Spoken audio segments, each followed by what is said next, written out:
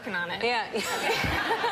You should be working on it. So is it crazy at those premieres? The screaming must get, it's numbing, right? Yeah, lots and lots of screaming. You know, the thing is that the screaming, I mean, I guess you can't get used to it, but the crying is the thing that always does it for me, because these people are crying and you're like, I don't know you and I don't know what's wrong, but please don't cry. And you feel bad, and I mean, these people have... How old are they that they're crying?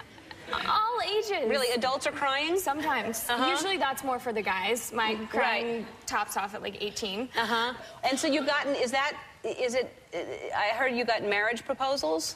Yeah. How about that? Yeah. I've gotten a couple of marriage proposals. I actually got one from someone's wife, which was a little different. To marry her or her husband? Her husband. She wanted you to marry her husband? Yeah, and I think she was like, my husband couldn't be here, so he wanted to propose to you, and I'm like, you're trying to get rid of your husband, aren't you? Right, exactly. She's unloading him on you. Damaged goods. Yeah, right.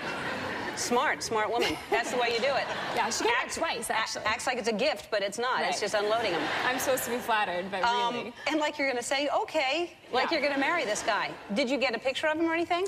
No, not even. It was just kind of a good faith agreement. Where are you from originally? I am from Jacksonville, Florida, originally. And yay!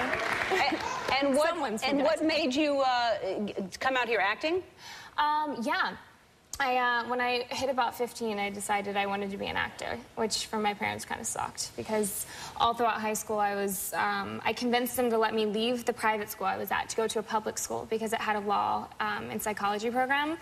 And then I decided I wanted to be an actor. And they kind of, my whole life had been like, well, you can do anything that you want to do, you can be anything that you want to be. And then I was like, well, I want to be an actress. And they were like, oh, that's nice. Yeah.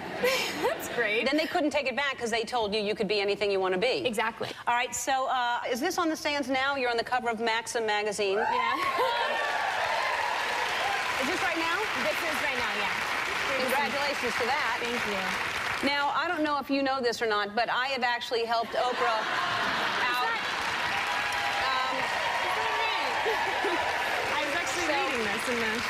Congratulations. We're actually, it's only going to be on the stands 12 more days, and we're this close to being the biggest selling issue of all time, like I have predicted. So 12 more days. Come on, help me out. Help. If you would like me to help you next time you're on Maxim, I printed up a little copy of what it would look like if the two of us would be on together. I mean, if you're willing. I'm sure I am. You guys would buy it, right? Oh, of course they would buy it. Yes, I could make Maxim the biggest selling issue. It's my goal. I like to do it. Well, congratulations to all your success. It's fantastic. Happy to have you here. Twilight Saga: New Moon is in theaters now. Tia Torres, this woman is amazing what she does. She'll be out here after this.